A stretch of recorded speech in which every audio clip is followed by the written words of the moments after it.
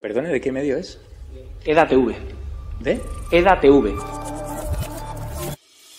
La portavoz de su partido en el Ayuntamiento de Madrid, Rita Maestre, asistió ayer a la festividad católica de la Almudena y pidió a la patrona alegría. ¿Qué opina de que ahora rece a la Virgen cuando en 2015 destrozó una capilla de la Universidad Complutense? ¿Condena la violencia de los independentistas hacia la policía? Ustedes también llevan condenados a sus actos independentistas. ¿Por qué ese doble trato? Va a pedir perdón a las víctimas de las FARC, organización terrorista a la cual usted asesoró. ¿Cómo valora su segunda condena por llamar violador a un fallecido después de haber sido condenado también por pagar en B a su asistente? ¿Y por qué se niega a pedir perdón a esta víctima? ¿Cree que el comunismo es bueno para la humanidad? Sí, claro, cómo no. Ninguna duda. ¿Y su país cómo está por culpa del comunismo? Bueno, hasta luego, muchas gracias.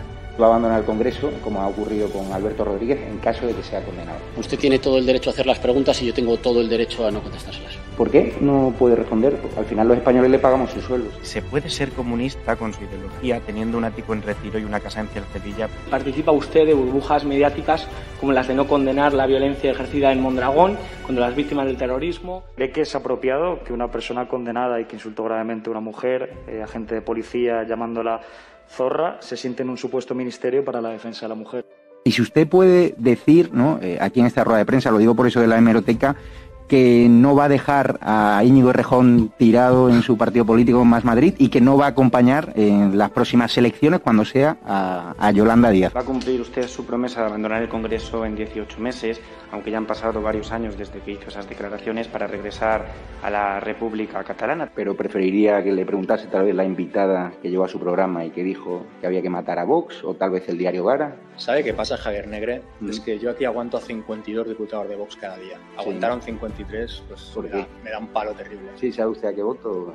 Carvajal asegura que el juez tiene documentos sobre los vínculos entre Podemos y el chavismo, y también vincula al señor Pablo Iglesias. ¿Qué tiene que decir acerca de esto? Contestarte es una falta de respeto a tus compañeros y compañeras aquí sentados que son periodistas de verdad.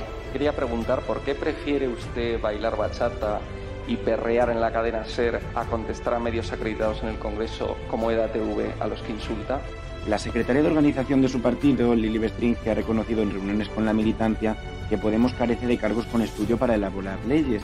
¿Creen que están ustedes preparados para formar parte del gobierno de coalición? ¿Cuánto dinero de la narcodictadura chavista habría cobrado usted, señor Zapatero? ¿Le parece delito de odio, señor Errejón, pegarle presuntamente una patada a un señor con cáncer, enfermo de cáncer? ¿Le parece un delito de odio?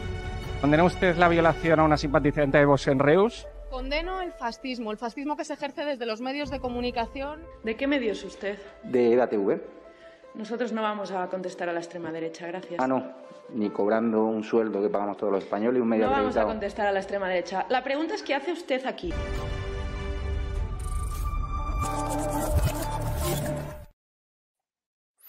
Hola, buenas noches. Noche de miércoles, otra noche con ustedes. Hoy no estará Javier Negre. Muchos líos, muchos frentes y vamos a centrarnos exclusivamente hoy en el programa de forma individual. El tema, como pueden ver, claro y rotundo. La Generalitat incumple, la Moncloa consiente. Obviamente estamos hablando del recurso que presentó la Generalitat ante el Supremo por la sentencia donde se exigía el 25% de cuota. Algunos pensamos que también es un poco ridículo, pero bueno, eso es otra historia del tema del castellano en Cataluña. Y la Generalitat pues ha dicho literalmente que no va a cumplir la sentencia y como ha enviado en una carta el conseller de la Generalitat, recordemos Josep González Cambray, la sentencia es un ataque a los fundamentos de la escuela catalana. Se la ha enviado a 5.108 colegios. La realidad, vamos a la realidad. Esto es un duelo entre débiles. Tenemos por un lado a la debilidad del presidente Sánchez, que debe pues esconderse ante cualquier cosa como esta. Estos delirios a veces que confunden la palabra catalán, lo hemos explicado en multitud de ocasiones, confundir como si fuera algo superior, vamos a decirlo así. Hablar, por ejemplo, del modelo de la escuela catalana. Habrá que ver si también existe el modelo de la escuela cántabra o el modelo de la escuela extremeña o el modelo de la escuela de Bretaña, o vaya usted a saber qué, porque esta ufanación constante del gobierno catalán de poner casi en un atril todo lo que lleva la palabra catalán, lo único que hace es confundir a mucha gente que asocia la palabra catalán a cosas que no se acercan a la realidad. Porque si algo tiene Cataluña precisamente es la diversidad. Pero como decíamos, vamos a centrarnos directamente en las partes importantes. Por un lado tenemos un gobierno débil como el gobierno de Sánchez que necesita los votos de Esquerra Republicana en los presupuestos del Estado.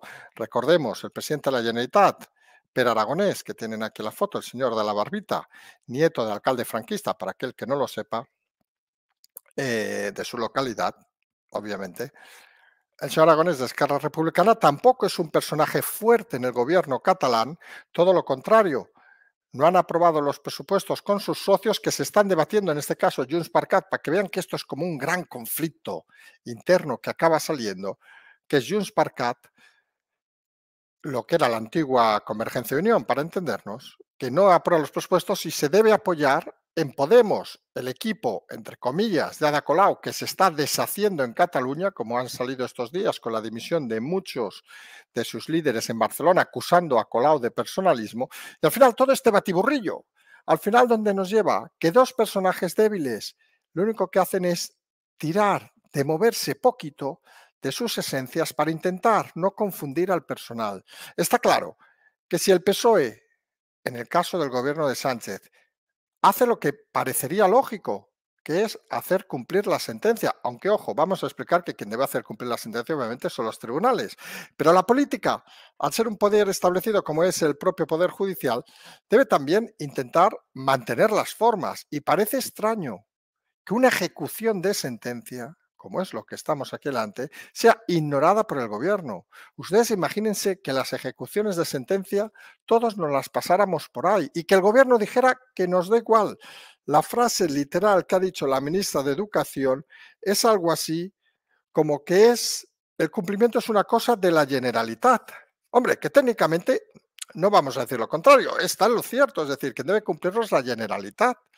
Pero parece, a algunos nos parece, a lo mejor vivimos en un mundo diferente, a algunos nos parece de que cuando una autonomía no cumple con las leyes ni con las sentencias, hombre, debe haber alguien que le diga alguna cosa, porque si no esto es un auténtico cachondeo. Como decíamos, debilidad en el gobierno de Sánchez que necesita el apoyo de Esquerra y debilidad, curiosamente, en el gobierno de Esquerra que no puede plegarse en un momento de ruptura con lo que era la antigua Convergencia y Unión, a estos, entre comillas, designios de los tribunales, a los que siempre ya saben, cuando van a favor son geniales, cuando van en contra, según su teoría, son un auténtico desastre. A todo esto, pues tenemos que el PP hace una cosa de esas que a veces nos puede sorprender todavía más de lo que parecía imposible. En el caso de Casado, que pide un 155 educativo. En fin, ahora hay que hacer las cosas por partes, hay que hacerlas, no sabemos si con señales de humo, vaya usted a saber qué, pero hombre, parece que si incumples pedir un 155 educativo, parece que estás diciendo que el resto de las cosas las haces meridianamente bien. Hombre, y parece que el incumplimiento no es tanto por las sentencias, sino es un incumplimiento, diríamos, sistemático del gobierno catalán de todo aquello que tenga que ver con cumplimientos de sentencias. Recuerden, por ejemplo, las salidas de los presos, los consentimientos que había, etcétera, etcétera, etcétera. Parece que se está convirtiendo en una norma que la Generalitat incumpla cualquier actuación y que la Moncloa, por ahora mismo, por aritmética, nunca mejor dicho, parlamentaria, deba consentir cualquier cosa o mirar hacia el lado. Y el PP dice el 155 educativo, Vox va más allá, dice que pide la suspensión de la autonomía. Hombre, parece que está claro que incumplir las leyes debería tener algún tipo de castigo. Recordemos una cosa fundamental en temas judiciales. Cuando se ejecuta una sentencia y es firme como este caso, hay 20 días para considerar que sea incumplida, es decir, desde que se ha notificado hasta que se considere incumplida, prácticamente nos vamos a ir a finales de año, y es en ese momento donde los tribunales deben tomar medidas. Y aquí viene una de las claves importantes. ¿Contra quién se deben tomar esas medidas? ¿Contra el conseller de la Generalitat? ¿Contra el gobierno de la Generalitat? ¿Contra los 5.108 directores de escuela, si esos lo incumplen? O puede ser, y aquí empiezan las preguntas que creemos interesantes cuando vemos la división existente en Cataluña desde hace unos meses y cada vez más clara. Puede ser que algunos directores de colegio, que en principio parecen los destinatarios de la sentencia, directamente acojan la sentencia y la cumplan. Porque recordemos, la Generalitat ha dicho una frase de esas curiosísimas que dice la Generalitat, que es que ellos van a apoyar a todos aquellos para que no se sientan solos, aquellos que, en pocas palabras, incumplan la sentencia firme y ejecutable del Tribunal Supremo. Pero claro, tenemos experiencias, y esto es como lo que hemos explicado en multitud de ocasiones, por ejemplo, del caso del señor Sánchez. Hay tantas experiencias que ha mentido y traicionado a los suyos que parece mentira que alguien todavía se fíe de él. Muy desesperado ha de estar la gente. Y en el caso de Generalitat tenemos inmunidad de casos, muchos casos, donde está claro que la Generalitat dice una cosa, pero protege al final. Pues oiga, a los suyos, en el momento Artur Mas, a los líderes, etcétera, etcétera, etcétera, a los pringaos, y con todo respeto, un director de instituto, de colegio en Cataluña tendría ese calificativo para los líderes políticos, a los pringaos les tocaría defenderse seguramente solos. Y eso es una realidad que los directores tampoco son estúpidos, hay que decirlo así de claro. Nadie crea que los directores se comportan de una manera aliena a la realidad, ni que van, y es otra cosa que hay que ver, a veces no se ve mucho desde fuera de Cataluña, ni que la gente va ya tan obcecada, tan directa al precipicio como podía pasar hace unos años. Al final la gente acaba decidiendo las cosas y habría que analizar, primero de todo, cuántos de los 5.108 directores van a acatar las instrucciones de la Carta de la Generalitat. Va a ser una cifra interesante porque va a ser un momento interesante para valorar realmente si toda esa construcción, que podemos decir casi fálica, que ha construido la Generalitat estos años, también se desmorona como el independentismo de 7 segundos, como la republiqueta de 7 segundos, o va a ser capaz de aguantar un movimiento como este. La ruptura del propio gobierno de la Generalitat con la no aprobación por parte de Junts per Cat de los presupuestos, rompiendo ese bloque independentista que, recordemos, se ha otorgado el Partido Socialista, parece que puede resquebrajarse más con este caso. No porque la unidad de ambos partidos sea contra los tribunales, que parece obvio, sino porque también habrá que ver la posición de Podemos en un momento como este. El Podemos catalán, el Podemos de Ada Colau, que decía repetidamente que no somos independentistas, que ahora apoya al gobierno de Aragonés y que pone en el brete de si ese apoyo va a tener o no tener que ver con la apuesta por incumplir la sentencia del Supremo. Y todo esto al final podría parecer, o debería ser, algunos pensamos y algunos tenemos muy claro, debería ser un momento donde las presiones sociales y mediáticas deberían estar al máximo, y uno encuentra una de esas cosas curiosas, vamos a decirlo así. Y la cuestión más curiosa en todo este aspecto, que uno repasa los principales diarios de Cataluña, y citamos, por ejemplo, La Vanguardia, por citar uno que es fácil, y no aparece en las versiones digitales, las únicas que tenemos disponibles, ni en las 5 primeras noticias. Se intenta hacer aquello tan catalán de cuando no toca, aquella frase Pujol, cuando no toca, no toca. Avui no toca, hoy no toca. Y parece que es una manera de intentar pasar como ordinario algo que realmente es extraordinario e intentar pasar como normal algo que realmente es anormal. Eso tan típico catalán de los líderes políticos que al contrario convertía la normalidad en anormalidad, el detalle en noticia, todas las tonterías que se han llegado a decir a partir de un detalle estúpido, y que ahora parece que intentan esconder en cierta manera para no alzar todavía más la presión. Uno está en Cataluña y realmente uno puede mirar, y pueden hacerlo ustedes, 8, 10 digitales, por citarlos, y mañana, en unas horas, y algunos ya lo podrán ver, por citar los medios más normales o con más audiencia, y se dará cuenta de que todos aquellos con un sesgo, vamos a decirlo así, cercano al partido en el gobierno o cercano al independentismo, obvían este tema. Fíjense que no entran a criticarlo, es un detalle importante. Entran a valorar que si Casado, que si Vox, etcétera, etcétera. Dan más fuerza a eso que al incumplimiento de una sentencia. Aquellos, sobre todo los nuevos medios, los que parecen supuestamente más independientes, que no se casan de momento, según parece, con nadie, pues obviamente le otorgan el mismo titular que le hemos otorgado nosotros, la noticia del día. Y vamos a intentar explicarlo desde Marte, lo que hacemos a veces.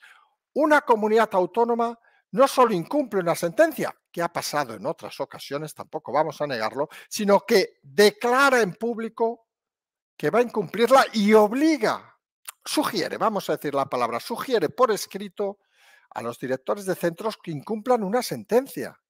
Hombre, no sé, pónganse ahí en el lugar del Tribunal Supremo, en el juez que ha metido la sentencia, que lo habrá hecho con todo el rigor, que se entiende estos temas. Y dirán, oiga, no solo es que me están pasando por ahí, sino peor todavía, que están diciendo que nadie la cumpla.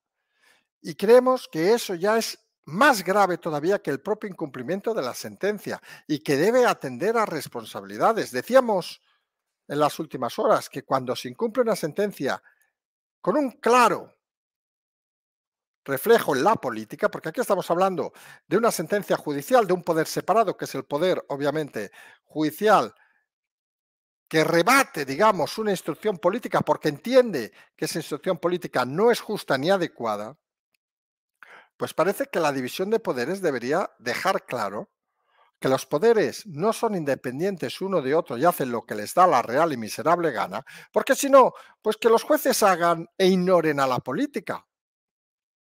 Y que mañana cuando digan hay que aprobar el Consejo General del Poder Judicial con lo que aprueben los políticos, que digan no, nosotros vamos a convocar unas elecciones propias y decidimos nosotros quiénes son los del Consejo General del Poder Judicial. Y os lo tragáis, señores políticos. Y estos detalles, digamos, son los que hacen o deben hacer entender a la gente que las normas, las leyes, obviamente las sentencias, están para cumplirlas. Y eso es algo que no se debe olvidar y es algo importante en democracia, porque si lo que hacemos es romper las propias estructuras legales, saltándonos las sentencias, incumpliendo como hace la Generalitat las sentencias y peor, consintiendo desde el gobierno de Pedro Sánchez ese incumplimiento, asistimos pues a algo que en democracia no debería existir. Y es la putrefacción del sistema, porque ¿quién obliga ahora a un ciudadano cualquiera a cumplir una sentencia? ¿O quién obliga, pongámonos en el mismo lugar, a cualquiera, hasta un juez, a no tener que intervenir y exigir el cumplimiento de la sentencia de forma rotunda? Y como decimos, y los medios juegan en todo este papel un papel fundamental, y es ese papel donde a veces les toca callar, a veces les toca hablar mucho, a veces les toca resaltar detalles, y a veces, como en el caso de hoy, a muchos de ellos les toca simplemente silenciar el tema. Y cuando silencian el tema se pueden imaginar que es porque saben que detrás de este tema realmente, y aquí está la gran clave, no está la mayoría de los catalanes. Porque si creyeran, como pasó por ejemplo con los movimientos independentistas, que podían creer, equivocadamente o no, que tenían una mayoría suficiente, aunque fuera ese 51, 48, 50%, y apostaban y machacaban los medios de comunicación prostituidos catalanes en un ejercicio putrefacto de periodismo, fíjense el detalle, que ahora callan, silencian el tema, porque son conscientes de que es un tema que entre nosotros, a la mayoría de catalanes, poco nos va. ¿Nos va que se cumpla la ley? Pues sí. ¿Que hay que poner el 25%? Que algunos, insistimos, nos parece poco y nos parece más, diríamos incluso, que es que mientras sea en cualquiera de los dos idiomas oficiales, algunos tenemos claro que no ha de haber una uniformidad de cómo se explican las clases. Sinceramente, la riqueza de tener dos idiomas no es imponer uno u otro. A nadie, supongo, ahora nos dirá algún oyente que sí, a nadie se le ocurre imponer que el 100%, por ejemplo, de la enseñanza, decimos una comunidad por decir una, en Castilla y León, en La Rioja, en Extremadura, en donde sea, tenga que ser en castellano. Y el hecho de que haya dos idiomas cooficiales, en el caso catalán, recordemos, tenemos el aranés y el Vall d'Aran, que serían 3, no implica que tengamos que poner cuotas, sino que dejemos la libertad a la gente, que enseñe, que explique, como quiera y considere. Porque eso aparte fomenta la riqueza de los intercambios, que un profesor pueda estar enseñando en cualquier lugar de la península, de España, que un profesor pueda moverse, que tenga más incentivos, que se conozcan más las cosas. Y alguno dirá, es que eso puede llevar al olvido de ciertas lenguas. Hombre, seamos sinceros, que en esta península, por suerte, la riqueza de los idiomas lleva siglos y siglos sin exterminarse. Por eso, algunos pensamos que lo del 25%, como si dijeran el 30 o el 40 o el 55%, no haremos ironía con lo del 55, como si dijeran el 62 o el 18.